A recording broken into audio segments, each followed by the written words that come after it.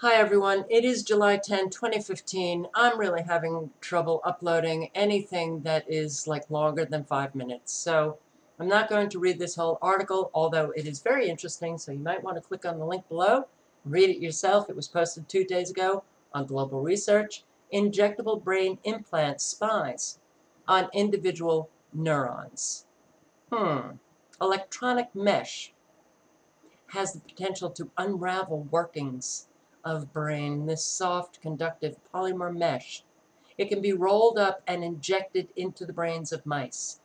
A soft conductive polymer mesh. Well, when I read that, I couldn't help but think about the polymer fibers that we're actually breathing in. Chemtrail aerosol polymers you are breathing. And this is a picture of the polymer fiber. But let me get back to this article. What I thought was very interesting was that they inject this rolled up into the brain.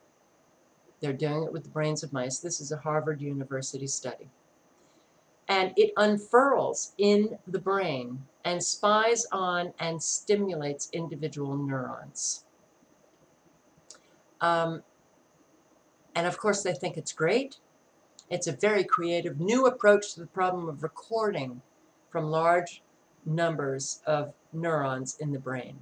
They think it's great, and they're very, very excited about this, and oh, well, it could help people with Parkinson's disease. But what I really found interesting was this sentence, nanowires. Once it unfurls in the brain, nanowires poke out. And those nanowires can be connected to a computer to take recordings and stimulate cells. It's somewhat associated with the BRAIN Initiative. Obama's BRAIN Initiative, which was launched in 2013, which is the brain research through advancing innovative neurotechnologies initiative to understand how the brain works. Unfortunately, what this is all about is learning ways to control every human being on the planet. And what's really interesting is that this breakthrough, the major experimental and theoretical challenges that they have to conquer in order to understand how the brain works, they don't even know how the brain works. They don't even know how the brain works, and they're injecting things into it, and, well, all of the medications that people are taking, they don't even know how the brain works. So they're really playing around with an organ that is so magnificent, and they're destroying it. But they are learning how to control it. So let's get back to this. Polymer fibers. This was a picture taken of a polymer fiber that was actually in a sample along the coast of southern Oregon. And this is the microscopic photograph of this polymer fiber, which is nano-sized, which we are all breathing in. Clifford Conicorm has numerous reports of these tiny polymers which saturate the air during and after aerosol spraying operations. We're breathing in these fibers.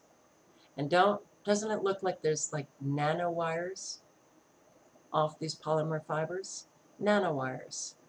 Nanowires that could be connected to computers, which could take recordings and stimulate cells. These polymer fibers, with these nanowires sticking off of it, could be activated by microwave frequencies, electromagnetic frequencies that are coming from cell phone towers and satellites and many other electronic devices. Transhumanism, merging human beings with machines. The desire to create robots out of human beings, the desire that the elite have to control all of us, all of us. When they say the internet of all things, that includes human beings. So, I'm not posting this information to scare anybody. I'm posting this information because it's important that we understand what's going on. And what is going on?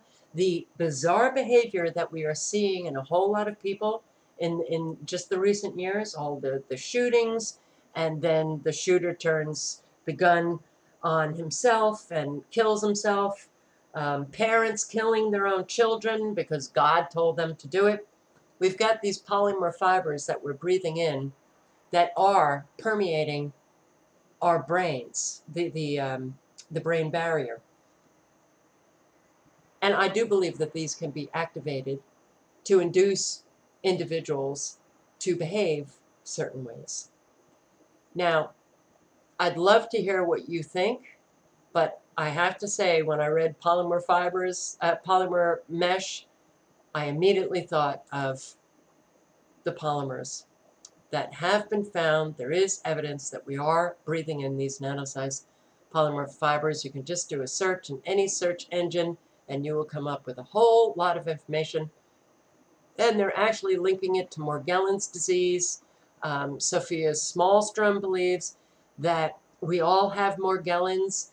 Those who have the fibers that are working themselves out of the bodies of certain individuals, she speculated that their bodies are rejecting the fibers, our bodies are not.